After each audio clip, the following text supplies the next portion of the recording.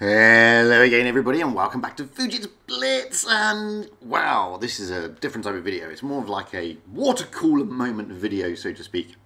It's, I did a video a long time ago called My Current Thoughts on the Game, which a lot of people looked at, a lot of people saw, but it kind of went unheeded. This is a similar type of video. So you're going to see some replays in the background. They don't really relate much to anything that I'm saying as such. They're just there to keep you more intrigued rather than listening to my monotonous voice.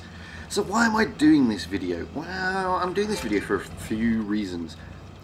It's been no surprise to most people that I've kind of been inactive on YouTube and on the game, to be perfectly honest with you, since around November of last year. And there are a few reasons for that, and that's what I want to discuss. So let's deal with the first elephant in the room. I mean, I put it on my YouTube channel in the community tab, and I also put it on my Discord channel. One of the reasons why I've not been as active recently is because my wife basically had a thing called polycystic kidneys, which meant that towards the end of last year, unfortunately, she had to have surgery to have both her kidneys removed. Now, I personally didn't realise you could actually live without kidneys, but you can. But it's not easy, guys. It's actually rather traumatic. Because basically everything you eat and drink and all that sort of stuff creates toxins in your blood. And what your kidneys do, your kidneys filter out those toxins, and basically you pee those toxins out. When you have no kidneys, then your body no longer is able to filter out those toxins, and you're no longer able to pee. And it's a big problem. So every couple of days, she has to troop off to the hospital for like 6 odd hours and have a thing called dialysis, which basically is a machine that acts as your kidneys. It removes your blood, cleans your blood, and sticks it back in. It still doesn't make you pee. I mean, there's no escaping that. You still can't pee. Which brings her to her next problem, which means everything she drinks, and don't forget your body is made up a majority of water, everything she drinks stays in her body. Now, that may not sound that traumatic, but it is, because firstly, we live in Dubai, which is a hot country, and therefore you have to drink a lot, you have to be hydrated all the time. Secondly, you have to be hydrated all the time, generally, because you're a human being. And thirdly, drinking is a normal thing. So she can't really drink anymore, which, well, she can, but it becomes uncomfortable because obviously all the fluid she takes in doesn't dissipate throughout her body. It stays in her body. And, she can effectively put on 2 to 3 kilos in weight in just liquids, which is unbelievable. And then she has to go to this dialysis and have those liquids removed. So it's been a bit of a traumatic time. We spend a lot of time in hospital, as you can imagine, and it has lots of different effects. So that's one of the reasons why I've not been on the game and on YouTube for any great length of time. The other reason is, I mean, don't get me wrong, I love this game. It's a game I absolutely love. But, and I'll be honest with you all here, I have generally fallen out of love with Blitz. And I know I'm not the only one. Now, I haven't fallen out of love with Blitz because of missile tanks. Let's get that off the bat straight away. We'll get to missile tanks. That's not the reason I've fallen out of love with Blitz. I've fallen out of love with Blitz for a couple of reasons. Firstly, I just found the game stagnated. And when I say I found the game stagnated, I mean it was the same thing over and over again. The same MM, the same, you know, clueless players, the same thing. You know, you roll out in tier 7 and there's smashes everywhere. Followed by Wargaming's incessant bombardment of premium tanks. I mean, that really did get me down. I came to a decision a long time back that I would stop reviewing premium tanks because, you know, I'm not paid by Wargaming. I don't do this as a job. I don't earn shed loads of money from YouTube. And you know what? I cannot afford to keep up with all the premium tanks that come in the game. And don't even get me started on crate tanks, because, you know, I did a live stream the other day. I said I'd buy 2 crates. I spent $100 and got fuck all. And you know, it's things like that that piss me off. Now, don't get me wrong, Wargaming are a company, and they you know, like all companies, the idea is to earn money. And I don't begrudge them selling premium tanks. I begrudge them selling them every bloody day, don't get me wrong. But I don't begrudge them selling premium tanks. I don't like crates, to be honest with you. I mean, if you're going to sell a tank, sell a tank. Don't stick it in a crate. You know, if you think the tank's worth $100, then sell it for $100. Don't fleece people and stick it in crates. I mean, okay, I'm with Meadsy to an extent in this one, whereby at the end of the day, guys, it's up to you. Nobody forces you to buy the crate. Nobody forces you to gamble. Nobody forces you to do any of that shit. But I just don't like the concept. And the reason I don't like the concept of crates, because it's temptation. And you know, it's human nature that I want that tank because it's been hyped up. So you drop your first $50, you didn't get it. Oh, I'd just give it another go, and you don't get it. And you keep going and going until you get it, because that's human nature, and that's the whole idea, and that's why crates are in the game. And that's why crates are in a lot of games, because that's what humans do, funnily enough. We have an inability to say, no, I don't want to do anymore. No, I'm spending too much money. And, you know, the recent tank that came out in the crate, I forget what it was now. It was a tier 10. Oh, it was the WZ, the Chinese tier 10. And I said, okay, I'll buy 1 crate. And I bought the 1 bundle of crates, which turned out to be 6 crates. That was $50. Didn't get it. So I said, I'll give it 1 more go. And I didn't get it. And then I said, that's it. I'm not going to try again. Fuck you, Wargaming. You know, you've had $100 of my money.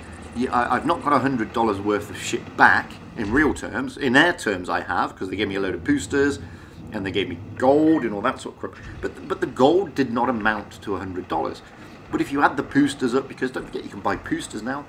If you add the boosters up, the free XP and all that sort of stuff, then yeah, okay, in Wargaming's eyes, I got $100 worth of shit back. But you have to know when to say that's enough. And it's like, that's why it's a form of gambling, because like all forms of gambling, 1 more go and I'll win. 1 more go and I'll win. That's like crates. 1 more go and I'll get the tank. And you have to set yourself a goal, guys. You have to be disciplined yourself. Now, everybody bemoans crates. Everybody says, oh, crates are shit, crates are this, crates are that. But nobody sticks a gun to your head and says, buy a crate. They don't do that. It's your choice. It's your call. And if you wish to purchase crates, then don't bitch about it afterwards. I mean, you can't blame Wargaming. I don't agree with the tactics of crates, but I understand it from a business perspective. And as I said, you have to get yourself to a point where you're disciplined enough to say, I'm only going to buy 1 crate, or I'm only going to buy 1 bundle of crates, and that is it, no more. And save your own money, because like a gambler, when you lose, everybody else is to blame but yourself, and that's just not right. So I kind of lost love with the game, I'll be honest with you. It happened at the same time as other things in my life became more of a priority, of course. And I had the one thing not happen, then maybe this wouldn't have had a knock-on effect. But it does. It does. And, you know, let's talk about the MM. Now, look, everybody is whinging about the MM. And I'm one of the people who whinges about the MM. And I whinge about it because when you lose, everybody's a knob. And when you win, everybody's fantastic and you don't even give a shit about the MM. Well, let's just look at a few things. I'll be honest with you. I haven't actually seen a material change in the MM since since day one that I began the game way back in 2014. To be honest with you, the MM has always been the MM, to be honest with you. I mean, okay, a lot of people say, yeah, but they changed the parameters. You don't notice that. They're not noticeable differences, in my view. Sometimes you get paired up with good teams, sometimes you get paired up with shit teams. It's the look of the draw. It just happens. And unfortunately, what generally happens is the following. Players leave, new players come, and the new players also have to play in the MM. Now, I know that Wargaming said that there's going to be different queues and different this and different that. Well, that shouldn't interest you in the slightest, to be honest with you. What interests you is you get in the game and you do the best that you can whilst you're playing that game. And hey, you're not always going to win. And hey, you're not always going to be teamed up with people who know what they're doing. And hey, you're not always going to be in a team of experienced players. It's just the way it works. That doesn't mean to say that the game is fucked and everybody needs to, delete it and throw it out the window. You just have to adapt, you have to improvise, and you have to overcome. All you can do is the best that you can do. Simple. It's a game, guys. And if you're playing the game because you just want to win, then you're never going to do that. Nobody wins in this game 100%. You're always going to lose a game. If you're playing the game because you enjoy it, then enjoy it for what it is. And if you're playing the game to get better, then take it as a challenge that you've got shit MM. Don't take it as a kick in the teeth. Just think, well, okay, my time to shine. I'm a better player than the other Muppets on my team, and I'm going to prove it. Why throw your toys out the pram? Which brings me to missiles. Now, missiles. Where do I start with missiles, for fuck's sake? I did a video when they first came out on the T95, and I said, look, it's a fun tank, and I enjoy it. Truly, I enjoy it. I think it's a great tank. Why do I enjoy it? Well, because I get to blow shit up. It's as simple as that. It's the reason I play the game. I play the game because I like blowing shit up.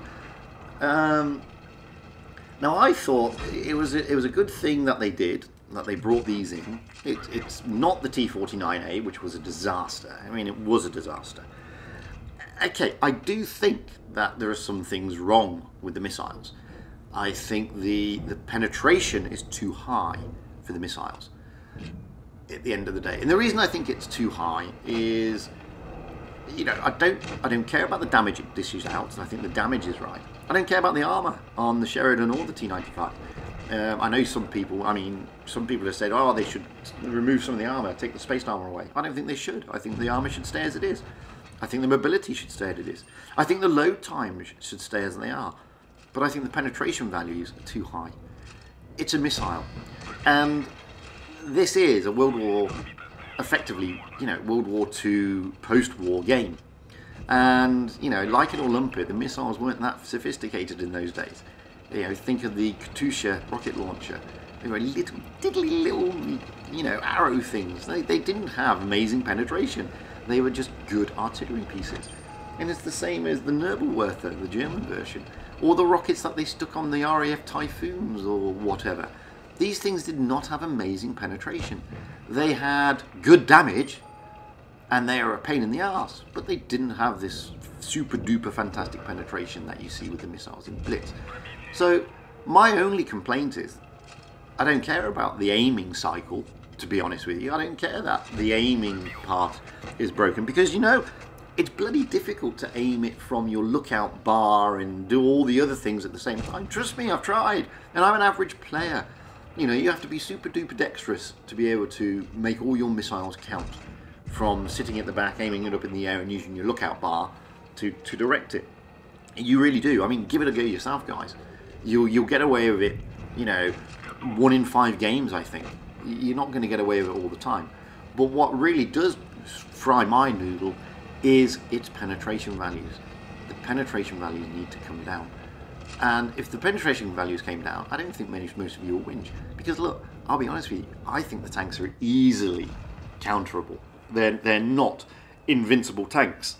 They're really not invincible tanks. I mean, you can take them out, and you can take them out pretty easily. And like I said in the video I released, if I had a penny For every time somebody told me that these were going to break the game, or this tank was going to break the game, I wouldn't need to do anything. I wouldn't need to work. I mean, the Smasher was going to break the game. The Kennyotsu breaks the game. The missile tanks break the game. The auto-loading, auto-reloaders, or whatever the fuck they're called, are going to break the game. Every tank that's introduced that's something different is going to break the game. And it doesn't. You know, and I saw a recent video by Meadsy who says they're going to be nerfed, and they will be nerfed. It's as simple as that. I don't know how they're going to be nerfed, but they'll be nerfed and things will slow down.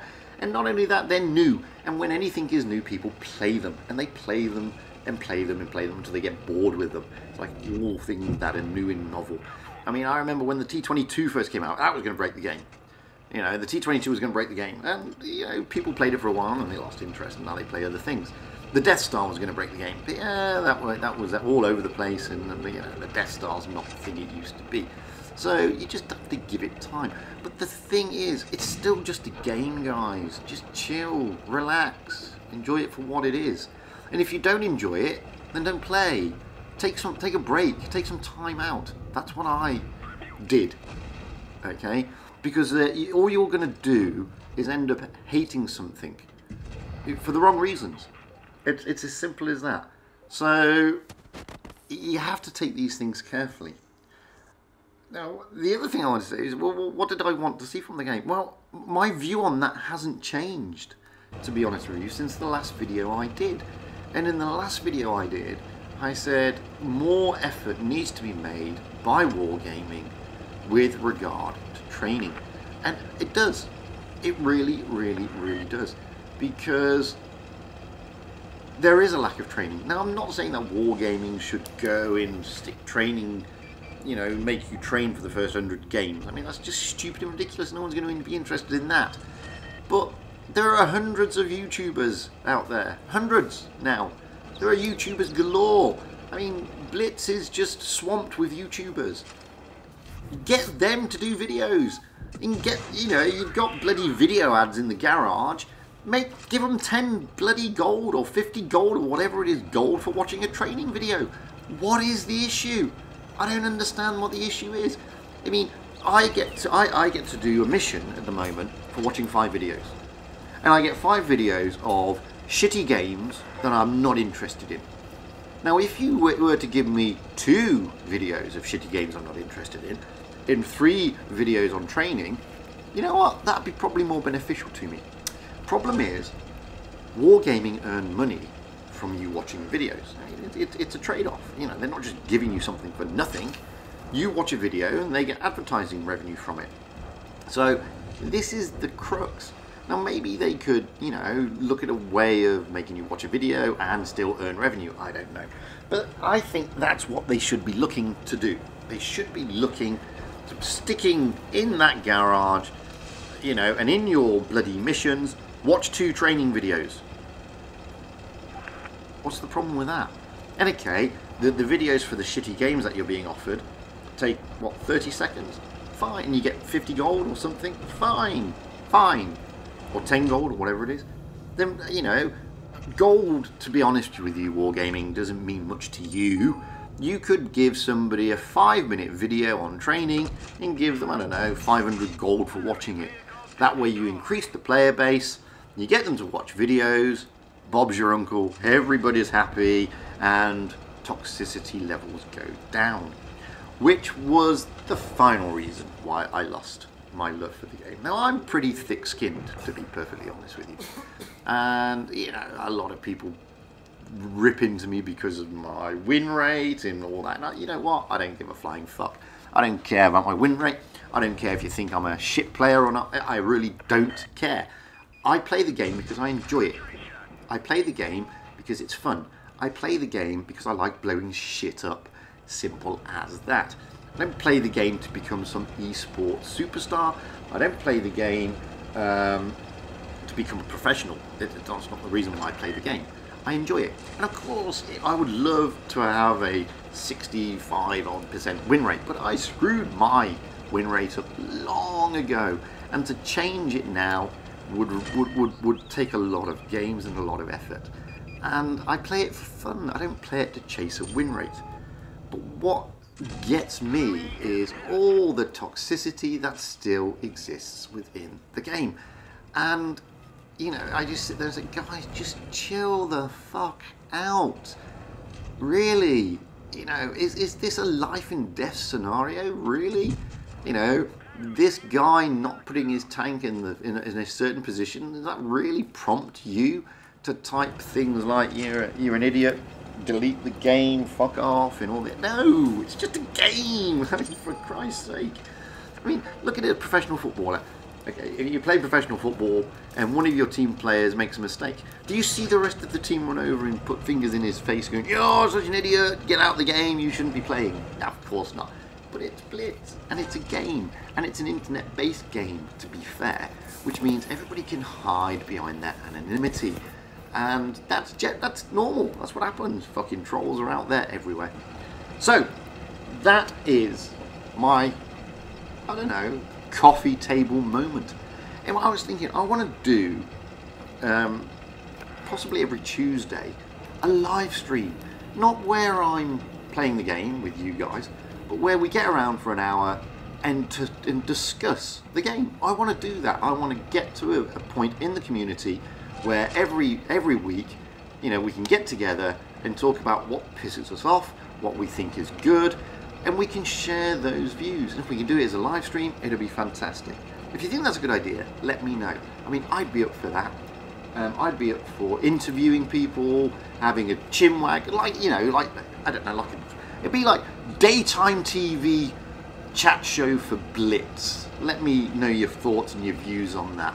And look, you've seen some games in the background. I just want to go through those quickly. The first game was from a good friend of mine called His Royalty of Legion, who's a very good player and who recently left the game because he's pissed off.